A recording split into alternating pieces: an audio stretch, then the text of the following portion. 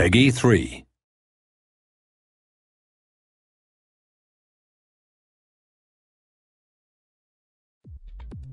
Welcome to this video on overlapping runs.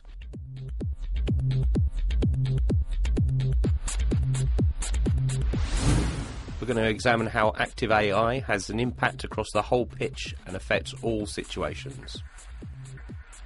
So this is a situation that you should be fairly used to seeing in PES 2011. The player out on the wing there is going to fail to make an overlapping run, which is going to cause play to break down. However, in PES 2012, as you'll see now, the players will always be anticipating your play. Before the player here even gets the ball, the player on the wing is already making a run, and he'll be altering his speed accordingly. In this situation, you'll see a player coming from deep, making a diagonal run, and continuing that run right the way along the line, eventually getting the ball in with the cross. Finally, you'll also see how midfielders here support the attacks, pushing the ball out wide and again making an overlapping run. Looking at another feature now of the active AI system, we're going to talk about diagonal runs.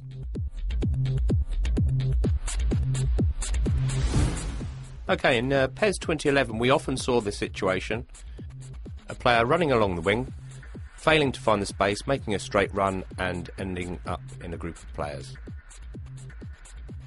And then when he passes it out wide, the player on the wing is going to do the same thing, ending up in a poor shooting situation.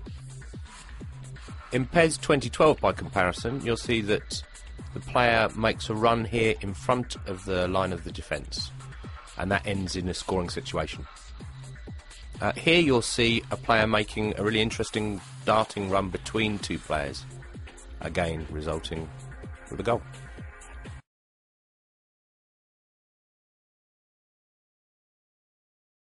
In this video you'll see how the active AI now encourages dummy runs to provide more options and create space.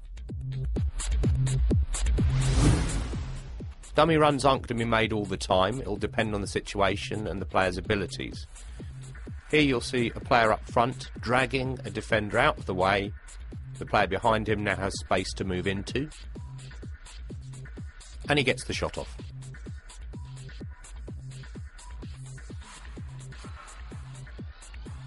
Here again you'll see the support striker making a run to drag players out of the way, and in this case he's going to leave space for the pass to be made into.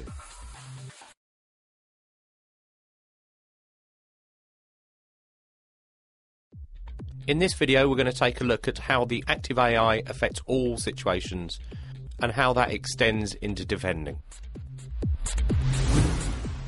In PES 2011 you'll see here when we stop the video that the formation of teams at times could be really haphazard. You'll see here that the space in between the defensive line and the midfield line is far too big, allowing the player to drift into the space, get a shot off. In PES 2012 we're going to pause the action here, and you should be able to see that the communication between the defensive and the midfield lines is much better. So the team generally tries to hold its shape much better, and it results in less player bunching. We've already seen how the active AI affects formations and defending. Now we're going to take a closer look at how the active AI affects individual decisions. So at the top of the screen here, circled in yellow, you'll see one player marking his man there. But then he'll spot that in midfield the danger has changed, so he'll come towards the ball, and the man at right back will now fill in for his position. In the centre of the pitch here you'll see the defensive midfielder holding up play, and then further back you'll see other players are continuing to mark the dangers, which is cutting out the possibilities. These decisions are being made right the way across the pitch all of the time, and it counteracts the new attacking possibilities that we've added into the game, so that the balance is just right. Turning our attention now to a brand new system which is called off-the-ball control.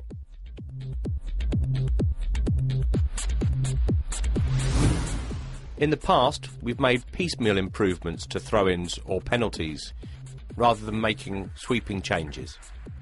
In this situation, you'll see the throw-ins that are affected, but it also affects every dead ball situation that you're in.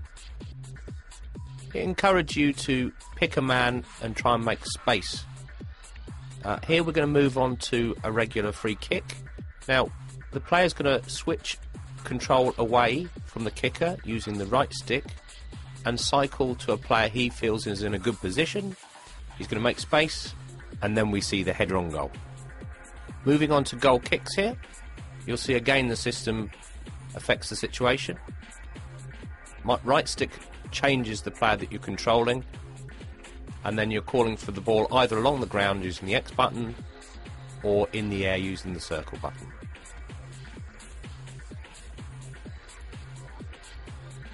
Here we see the system being used for a corner situation. The player's going to select the man at the edge of the box there, make a late run, and again a chance on goal. It's a fantastic new system, really increases the level of freedom in PES.